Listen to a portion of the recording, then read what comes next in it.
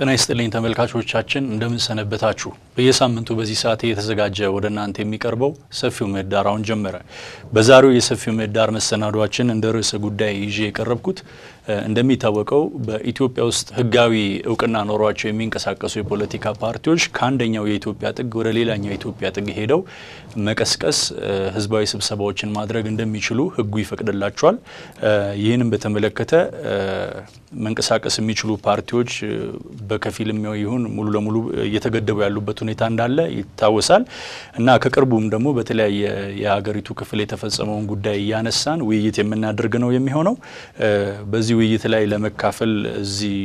ጥሬና አክብረው የተገኙ እንግዶች አሉኝ እንግዶችን ላስተዋውቃችሁና ወደ ውይይቱ ምንሄድ ነው የሚሆነው በዚህ በኩል የምትመለከቷቸው አቶ ደጀኔ ጣፋ ይባላሉ የኦፌኮ ምክትል ጸሐፊ ናቸው እንዲሁም ደግሞ በመካከል ላይ የምትመለከቷቸው አቶ ቴዎድሮስ ኮሬ ይባላሉ የጉራጌ ህዝባዊ ንቅናቄ ግዚያዊ ሊቀመንበር ናቸው እንዲሁም ደግሞ በጥግ በኩል የምትመለከቷቸው አቶ ትግሱ አወል ይባላሉ የአንድነት ለዲሞክራሲና ለፍትህ ፓርቲ ሊቀመንበር ናቸው እንግዶቼ እዚህ ድረስ መጣችሁ ውይይት ለማድረግ ስለፈቀዳችሁ ከልብ አመሰግናለሁ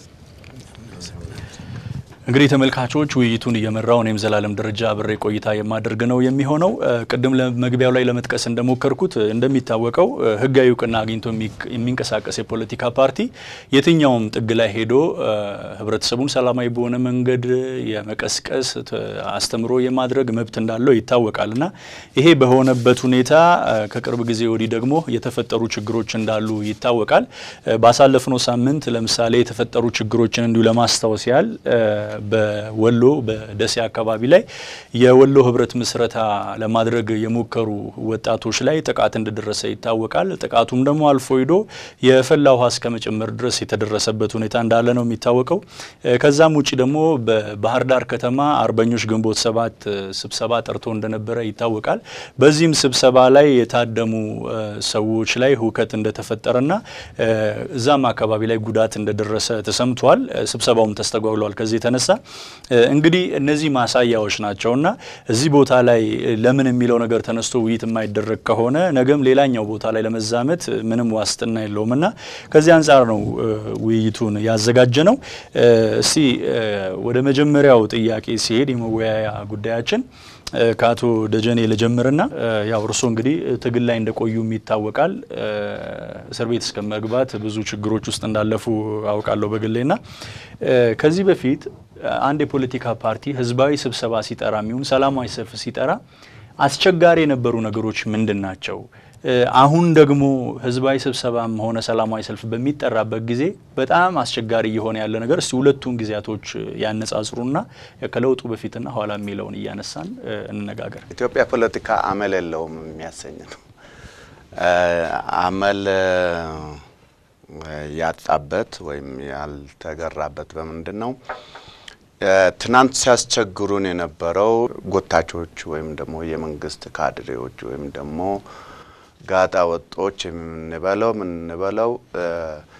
ለኑሯቸው የኑሯቸው መስረቻ አድርገው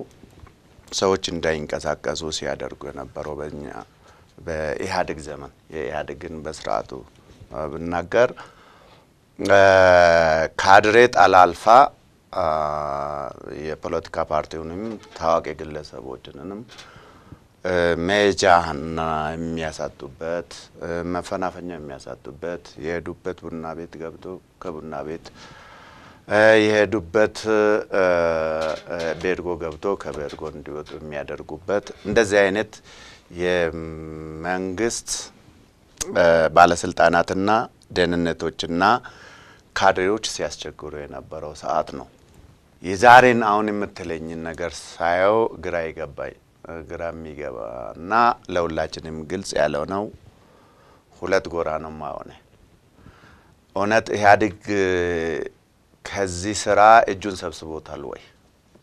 የምለው በትክክለኛ መልስ ያገኘውበት አይመስለኝም ሁለተኛ ደግሞ አንድ ፓርቲ ሲቋቋም አንድን ክልል ወይም ደግሞ አንድን ቡድን ወይም አንድን አካል ለማጥፋት የተዘጋጀ ከሆነ አሁን ደግሞ የመንግስት ችግር ላይሆን ይችላል ማለት ነው ስለዚህ ለዛ ነው የኢትዮጵያ ፖለቲካ ግራ የሚያጋባ ነው ለፈለኩ ማለት ነው ስለዚህ የባህር ዳሩን ጉዳይ ሲመለከት የባህር ዳሩንም የወሎንም ሲመለከት ቪዲዮን አይቼን ሰምቼ ነበር መሪው ጥያቄ ባህር ዳር ላይ ሲባል የነበረው ለአማራ ህዝብ ኢትዮጵያን መስበክ ማለት ክርስቶስን ክርስትናን እንደ መስበክ ነው ወይም ደግሞ መሐመድን እስልምናን እንደ መስበክ ነው የተባለው የኢትዮጵያ ባለቤት እኛና እኛ ብቻ ነን የሚል መንፈስ ያለበት ነው ከድምጽ ከቀረጻው ይሄ እውነት የአማራ ህዝብን ይመለከታል ወይ ይወክላል ወይ ካለን የአማራ ህዝብ በዚህ ጉዳይ ላይ ዝም ካለ እውነት የተደበቀ የኢትዮጵያ ፖለቲካ የተደበቀ የተቀበረ መርዝ ተረጨነበል ልንለው እንችላለን የአማራ ህዝብ ጥያቄ ካልሆነ ደግሞ እነኛ አይነት አሰራሮችን ራሱ ህዝቡ ራሱ ማለት ከኢትዮጵያ ህዝብ ጋር ለማኖር ሲባል ማለት ከኢትዮጵያ ህዝብ ጋር ተስማምቶ ለማኖር እቺን ያገኘናትን አስተሳሰቦች የአማራ ልጆች አልቋል አብረን የታሰርነው አንድ ቤት ላይ የቅልንጦ እሳት አብሮን ሊበላን የነበረ የአማራ ልጆች አሉ ስለዚህ ዛኔ ኦሮሞ ነው አማራ ነው ጉራጌ ነው ብሎ ያ የቅልንጦ እሳት አይተፋንም ወይም ደግሞ አንዱን አይበላም ነበር ስለዚህ አሁንም ለዛ ህዝብ ነው ማለት እውነት የአማራ ህዝብን አይወክልም ብዬ ነው የሚገምተው የሚወክል ከሆነ ለነሱ የኢትዮጵያን እሰራለው ያለውን የአማራ ህዝብ ከዛ ውጪ ያንዳንዱን ወክሎ ማንንም ፓርቲውን ወክሎ የሚመጣውን ውጪ ኢትዮጵያን የሚገነቡ አማራዎች ምን አይነት አማራዎች ናቸው የሚያስፈል ነው ማለት እሺ እጅግ በጣም አመሰግናለሁ አቶ ቴዎድሮስ ዶርሶ ልምጣና ተመሳሳይ ነገር ላንሳ ያው እንደሚታወቀው እንግዲህ ከዚህ በፊት በተለይ ፖለቲከኞች ቅሬታ ሲያቀርቡ ያለፈው ጊዜ ከለውጡ በፊት የነበረው ጊዜ ምቹ አልነበረም የሚሉት ነገር አለ በብዙ ሊገለጽ ይችላል ያ ምቹ አለመሆንና ወደ ሰላማዊ ሰልፎች ወደ ህዝባዊ ስብሰባ ሲመጣ ያኔ ይፈራ የነበረ ነገር ምንድነው አሁን ደግሞ ወደ ሰላማዊ ሰልፍና ህዝባዊ ስብሰባዎች ወደ ተፈቀደላቸው እቅና ወደ ተሰጠባቸው ሲመጡ አስቸጋሪ የሆነ የመጣ ከጊዜ ወደ ጊዜ ያለ ጉዳይ ምንድነው እስቲ ኦኬ ይሄንን አመሰግናለሁ መጀመሪያ በሁለት መልኩ ማየት ይችላል ብዬ ነው ማስበው አንደኛ ካለው ምህዳር መስፋት አንፃር የሶሻል ሚዲያ ተጠቃሚ ከመብዛቱ አንፃር ሁለቱም የፖለቲካ ፓርቲዎች ምን አይነት ቅስቀሳዎች ናቸው የሚያደርጉት አባሎቻችንን በምን መልኩ ነው አንድል ምናደርገው በምን መልኩ ነው ለአባላቶቻችን ኦሪንቴሽን ምን ሰጠው ሁሉንም የፖለቲካ ፓርቲዎች የሚመለከት ጉዳይ ነው ስለዚህ በዛ ረገድ ሚናን ከመወጣት አንፃር የተወሰኑ ክፍተቶች እንዳሉ በተደጋጋሚ ያየን ነው በቅርብ የነበረውን በመንመለከትበት ጊዜ ተግባሩ ምንም ጥያቄ የለውም የሚደገፍ ነገር አይደለም የፓርቲ ጉዳይም ብቻ ሳይሆን ሰላማዊ ሰልፍ ብቻ ሳይሆን ከፖለቲካ ጋር እንኳን ባይያዝ እንኳን ከሰባዊ መብት ጋር ከሰባዊ ጉዳዮች ጋር ሲያዝ ትክክል ነው ተብሎ የሚወሰድ አይደለም ህዝቡን ይገልጻል ሊገልጽ አይችልም የኢትዮጵያ ህዝብ ያዛው የክልሉ ያለው ህዝብ የአማራ ህዝብ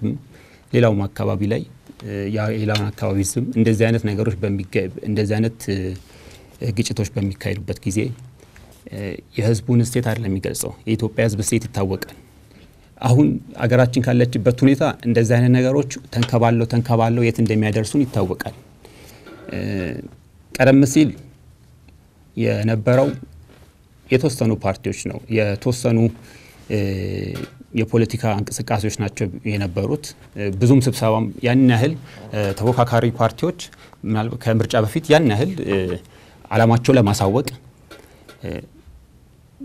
ስብሰባ የሚያደርጉት ሰላማዊ የሚያደርጉበት መንገድ ያን ያህል አልነበረም ብዙም አልነበረም ከና ግጭቱም የነበረው ጥያቄውም የነበረው ቀጥታ ከመንግስት ጋር ነበር ከገዢው ስርዓት ጋር ነበር አሁን ግን በፓርቲዎች ሁሉ መካከል ሆኗል ሳትም ይያለ እንደውም የህዝብን መልክ እንዲዝም የተደረገ የሚመስልበት ሁኔታ አለ። ያ ስህተት ነው። በዚህ ሰዓት መደረግ ካለበት እኔ ብዬ ማምነው በዚህ ሰዓት ላይ ከተቋሚ ከሚለው አስተሳሰብ ወደ ተፎካካሪ የሚለው የተሻለ አስተሳሰብ መተናል። ሪሊ ያኔም ተቋሚ ነበረ ነው ያኔም በትክክል ተቋሚ የሚለው መስፈርት ነበር የሚወክለ የሚለውን ነገር እንዳለ ሆኖ ግን አሁን ተፎካካሪ የሚለው ደረጃ ላይ ደርሰናል። ከዚህ በኋላ ግን ከተፎካካሪነት ይልቅ ወደ ተባባሪነት መንፈስ ነው መሄድ ያለብን። ባለን ስልጣን ለዚህች ሀገር ስልጣን ለመያዝ ከምንፎካከርባት ይልቅ ባለን ስልጣን ተጠቅመን ካለባት ስጋት ለማውጣት ብንተባበርላት ነው የሚሻለው። እሺ እጅግ በጣም አመሰግናለሁ። አቶ ትግርሱ እርሶ ጋር ልምጣና እስቲ የተነሳው ላይ ሐሳብ ይስጡኝ። እንግዲህ የዛሬ የምንገኝበት ለውጥ ሂደት ዋናው እንዲከሰት ያደረገው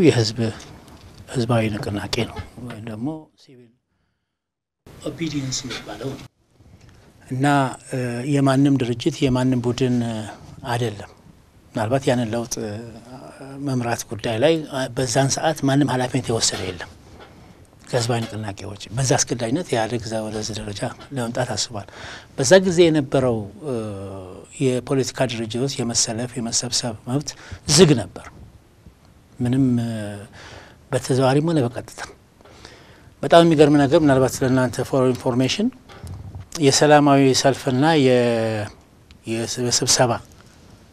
ህግ አዋጅ የወጣው ቁጥር 3 በሽግግሩ ቻርተር ነው። ከዛ ወዲህ ካልወጣው ከዛ ወዲህ ፖሊሱ ጸጥታው እንደፈለገው የሚያረጋው መመሪያዎች ናቸው። በ2007 አካባቢ መጀመሪያ አካባቢ አንድነት ስብሰባ ለመጥራት ሄዶ ተከለከለ። ሰላማዊ ሰልፍ ለማድረግም ተከለከለ። ይከለከላል ብዙ ጊዜና መጨረሻ ራሱ ለካ ይሄንን ሰልፍ እናንተ የሚባለው ክፍሉ አለ እንጂ ህጉን ራሱ የለው የሽግግር ስለነበረ እኔ እጄላል እሱ የሰልፍና የሰላማዊ ሰልፍና የስብሰባ አዋጅ የሚለው ቁጥር 3 1984 ማለት ነው። ያኛው ኢቭን እንኳን ቢሮአቸው ውስጥ በቀላሉ ሊያገኙት ያልቻሉ እኛ ፈልገን አመተን ነው በዛ መሰረት። ምክንያቱም ህጎቹ ይሄን ይላሉ። ይሄ ህግ ሳይሻር በሌላ ህግ በፈለገው ቢሆን ምናልባት የወንጀለኛ መርጫ ህግ እኮ ድሮ ይወጣ ነው አይደለም እንዴ ሳይሻሻል የቀረ በዛ ነው ሁሉም ደርግም ኢህአዴግም ሲሰናደሩበት የነበረው። ስለዚህ ብለን ተከራክረናቸዋል። ክሊር የሆነ ይሄን ነገር ሊያስተናግድ የሚችል የለም። እንደ ፖለቲከኞቹና እንደ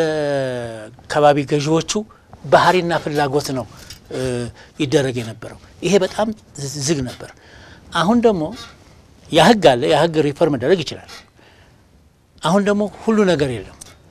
ማለት ማስፈቀድ የለም ምን ማለት የለም እና ምህዳሩ በዚህ ውስጥ ነው ያለው። በሌላ በኩል ግን የሰው ህይወት እስከ መሞት ድረስ የሚያደርስ እንቅስቃሴዎች ግን ይካሄዳሉ። ስለዚህ ዲሞክራቲክ ለመሸጋገር የነበረውን ሁኔታዎች ማዕቀቦች፣ ገዳዎች ማፈራረሱ ያ ነገር መቀየር እንዳለበት እናምናለን። ስለዚህ ህግ ባለመኖር የህግ በላይነት ባለመከበሩ የህግ በላይነት አለመከበር ያው የምትላቸው ቦታዎችም የዛ ውጤቶች ናቸው። ምክንያቱም በሻሸመኔ የሚሆነው እንዲሁ ነው። ሰዎች በሰላማዊ ሰልፍ አይወጡም ሐሳብ ነው ሰው የተሰቀለበት ማለት ነው። ምን ለማለት ፈልጌ ነው? በቃ የሞብ እንትን ነው የሚካሄደው። አሁን እዚህ ላይ ድርጅት ይሁኑ ቡድን ይሁን የሆነ ኃይል ይሁን ምንም የሚታወቅ ነገር የለም። በምርመራ የተረጋገጠ ነገር የለም። የፖለቲካ ፓርቲዎች ናቸው ይሄን ያደረጉት ብንል ምናልባት የፈረሙ ከሆነ በኮቨነንቱ የሚጠየቁበት እድል አለ። ቅሬታ ያላቸው ወገኖች ሰብስበው ያደረጉትም ከሆነ ዊዶንት ነው ግልጽ የሆነ የመንግስትም የፖሊስም የጸጥታ ኃይልም የምርመራ ውጤት የለም። ስለዚህ ፈርጀን ሳይሆን ትክክለኛው መረጃ ቢመጣ ይሄ የሆነው ትክክል አይደለም ብለን እናስቀምጣለን። ስለዚህ ይሄ በሌለበት ሁኔታ አሁን ትርምስ ጊዜ ነው ያለው። ስለዚህ ይሄ ሁኔታ አንዱ የህግ የበላይነት በየአካባቢው በተለይ አካባቢያዊ ያሉ የክልል መንግስታት ወይ አቅቷቸዋል ወይ ደግሞ ቸልተኝነት አለ ብለንም በከባድ ቸልተኝነት መጠየቅ አለባቸው። እሱ ብቻ አይደለም በቀደም እዚህ ላይ ለገጣፎ ላይ ጋዜጠኛ አስተመጥቶ የለን ሊዘግብ ሄደ ጋዜጠኛ በመታቱ ግለሰብ አይደለም መታሰብ አለበት ዘላለም ሄደው ቢመቱብኝ እኔን ሐሳብ እንዳላገኝ አድርገዋል ብዬ የሐሳብ ነፃነት የማግኘት ነፃነቴን እንደተጋፋው የመብት ጥያቄ ነው ማለሳው ጋዜጠኛው ስለዚህ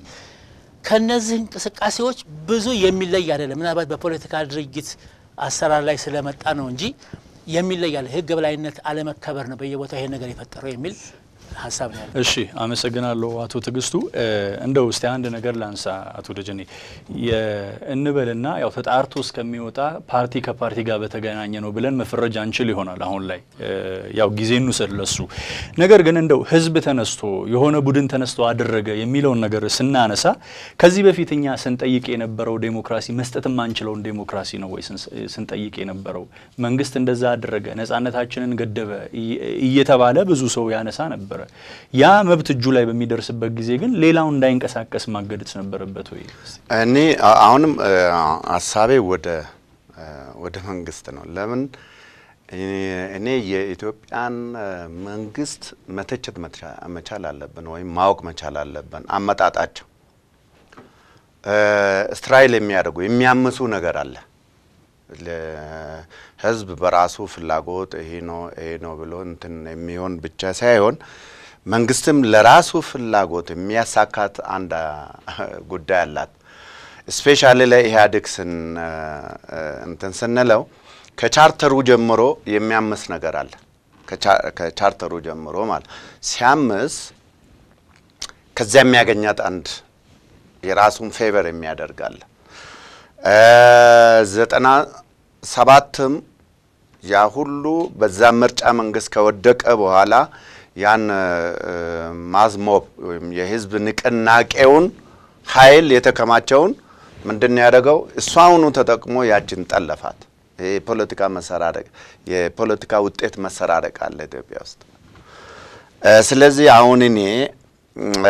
መንግስት ነፃ ነው ወይ ከዛ እጅ አሁን ማንፈርጅ ከሆነ ወደ መንግስት መዞራችን የማይቀረ ነው ለምንድነው መንግስት ለውጥ አመጣ ይሄ እኮ ጉራ እሱንም ልቡን ነፍቶታል ይሁን ምንድነው እውነት መንግስት ባለበት ሀገር ውስጥ ህግ ባለበት ሀገር ውስጥ መከላከያ ባለበት ሀገር ውስጥ ፖሊስ ባለበት ሀገር ውስጥ አንድ ክልል ዋና ከተማ ባለበት ውስጥ ክላሽ ይዞ ሰላማዊ ሰልፍ እሱም ሰላማዊ ሰልፍ ምን አይል ነው ግፋ በልኮ 100 እና 200 ህዝብ ያልሆነ ነው አይተናል እንትኑ ማለት ነው ይሄን ማርገብ ወይም አድርጉ ያለው ህዝብ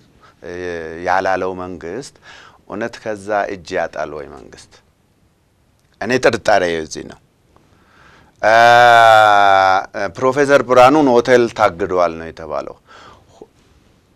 ከመንግስት በላይ ከመንግስት ስትራክቸር በላይ ከመንግስት አቅም በላይ ከሆነ ከሆቴሉ ፕሮፌሰሩን የሚያድን ተአምር ምንድነው ምን አይነት ተአምር ነው ሳቸው ከዛ የሚያድነው ይሄ ነው የህዝብ ኃይል ነው የህዝብ ፍላጎት ነው የማራ ህዝብ ባህሪ ይገልጻል ብለን መፈረጅ ያልቻልኩበት ዋና ምክንያት ማለት ፕሮፌሰሩን እዛ ታግቶ ተጠብቋል ህዝቡ እዚህ ክላሽ ይዞ ወጥቷል እውነት ይሄ አለ ወይ ስትለው መንግስት ሆነ ብሎ ከዛ የሚያገኛት ትርፍ አለ የምለው እኔ እንትን የምለው ሌላ እሱ ይቅር በአሁን የጦፈ በኦሮሞና በአማራ መካከል አለ በዚህ ትልቅ ቡድን መካከል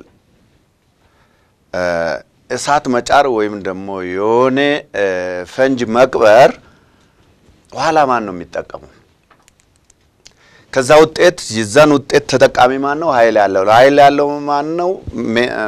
መሳሪያ በእጁ ያለው ማን ነው የጎንደሩንም ይሁን የወለጋውንም ይሁን የሐረሩንም ይሁን የደቡቡም ይሁን የአፋሩም የሶማሌን ጠመንጃ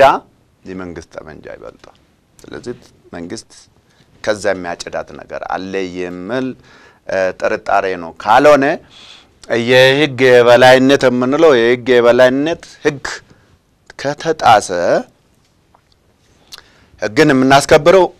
በሶስት ነገር ነው የመጀመሪያ ፖሊስ ህግ የማስከበራ የመጀመሪያ አካል ነው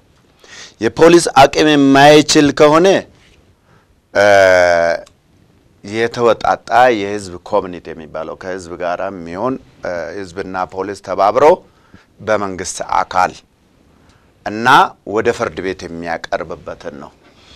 ይሄ ፕሮሰስ ተሰብሮ ከሆነ ይሄ ፕሮሰስ አለቀ የምንለው ከሆነ የህግ የበላይነት የምንለው በምን ያስፈጽማል በመከላከያ ወይም ደግሞ ኃይል ጉልበት አለ የሚባለው ለምን ከዚህ የበለጠ አደጋት ስለሚመጣ ማለት እውነት ከመከላከያ አቅም በላይ ነው የዛን ቀን እውነት ከክልሉ ፖሊስ በላይ ነው የዛን ቀን እንደዛማ ከሆነ አገርም የለም አማራ ክልል የሚባለው እንደ መንግስት የለም ልንለው እኔ ይሄ አይገባኝም በኢንፎርሜሽን ደረጃም የምናየው አለ አብን ብለን ባንፈረጀው አብንና ቢአደን አንድ ላይ ይሰራሉ እንዳውም ሶስት መኪና የሚያወሩት ኢንፎርሜሽን እንደምንሰራ ቢአደን አብንን ለማጠናከር ከፍተኛ ወጪ ባጀት የመደበለትና አብሮ የሚሰሩ ነው የሚባል ኢንፎርሜሽን አለ ስለዚህ ሃይ ያላለው ቢአደን እዛ በብሔር ለምን ተደራጁ አይደለም ለምን የብሔራቸውን አካሄድ ማንኛውም ቡድኑን ህጋዊ